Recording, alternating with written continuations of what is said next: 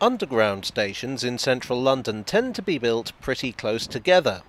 It's always been that way, right the way back to 1863 when the Metropolitan Railway first opened, with one notable exception. Between Farringdon and King's Cross there's a long stretch with no stations. Today I'd like to take a look at the station they wanted to build between those two, but never did. This is the story of Mount Pleasant Station. So the situation was this. The first section of the Metropolitan Railway to be opened ran from Baker Street to Farringdon. The Metropolitan Railway was built using a method known as cut and cover. It's not exactly tunnelling. What you do is you dig a trench, you lay your track, and then you roof the trench over, hence cut and cover. Between King's Cross and Farringdon you have a hill, Mount Pleasant. Here they had to dig a proper tunnel. Now of course it's perfectly possible to build a station in the tunnel. That's how all the deep-level tube lines work after all. But this was 1863 and the Metropolitan had all sorts of reasons for not trying it here. The commercial reason was that there just wasn't much hereabouts, just Coldbath Fields Prison and a few houses. But there were some important technical reasons too. In 1863 the Metropolitan Railway used steam locomotives. Despite ventilation being designed into the tunnels from the start, the atmosphere in the stations was very smoky and unpleasant. Now, the stations were very close to the surface. Imagine the problems with ventilating a station 60 feet below ground. Then there was the question of how you'd get people in there. The lift wouldn't be invented until 1880 and the escalator wouldn't be invented until 1896. 60 feet is about 4 stories. It's not an impossible climb, but it's not exactly convenient. So there was no way there would be a Mount Pleasant station, and it seems unlikely that such a thing was ever really considered. Until 1910, when the Metropolitan applied for permission to put one right here. You see, a lot had changed in the last 47 years. In 1885, Mount Pleasant Postal Sorting Office was built. This would grow to become one of the largest sorting offices in the world. And of course it goes without saying that a development that size employs lots of people who'll need to get to and from work. In 1890 the City and South London Railway opened, which proved that you could in fact build a station in a tunnel. In 1905 this part of the Metropolitan Railway was electrified, so no more steam locomotives. And of course, by now, lifts existed, and in fact were in use on the deep-level tube lines. And so, in 1910, the Metropolitan Railway applied to build a station at Mount Pleasant.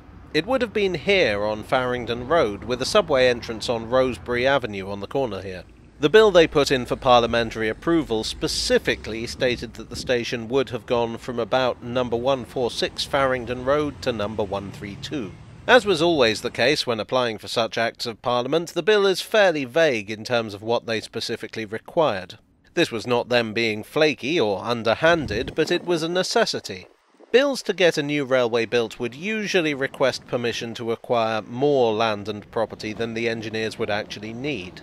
That was so that in the event of any nasty surprises or changes of plan, they wouldn't have to go through the complicated parliamentary process of abandoning the original plans and applying to enact new ones. Now, for most railways, once they actually had the line built, they would have to give the surplus land back. The Metropolitan did not have to. So they had a neat and lucrative little sideline in property development. So what would this station have been like?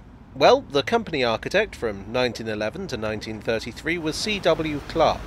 His style was quite distinctive. I think given the site we'd get something like the District Line entrance at Paddington, which dates from 1915. His style remained quite similar into the 1920s, as can be seen with Willesden Green, which was built in 1925.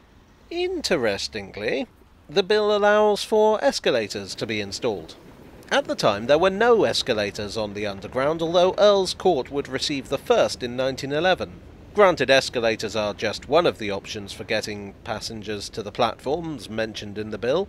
It also mentions stairs, lifts and inclines, so I suspect that this is another of those covering all the bases measures. Still, it's interesting that they were thinking about it. I suspect that there would have been a certain amount of redevelopment around the station, such as shops or offices. The Metropolitan would likely want to make the most of their investment and their land. We might see a much more bustling street now. I'm being purely speculative about the name Mount Pleasant. I've heard it suggested that it would have been called Clerkenwell, but I think that given that the station's primary raison d'etre would have been the sorting office, it would make sense to name the station after Mount Pleasant, like the sorting office.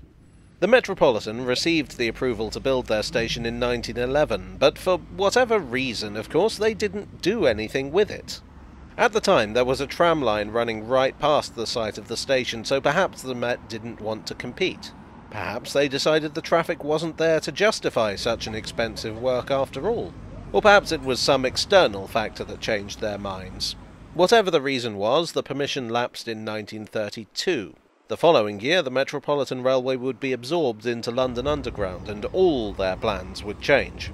So ended the saga of what could have been the only deep-level station on the Metropolitan Line.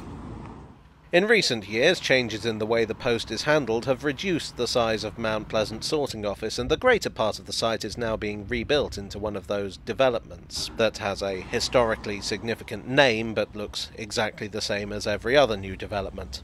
It would be interesting to see how this might have been influenced had there been a tube station here. Mind you, there is an underground railway station at Mount Pleasant, and has been for nearly a century, but, well, that's another story.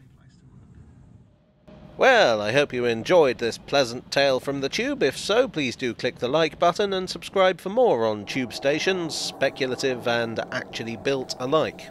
Thanks as always to my donors on Ko-fi and Patreon. You are the escalators to my platforms. And I'll see you all again very soon for another tale from the tube.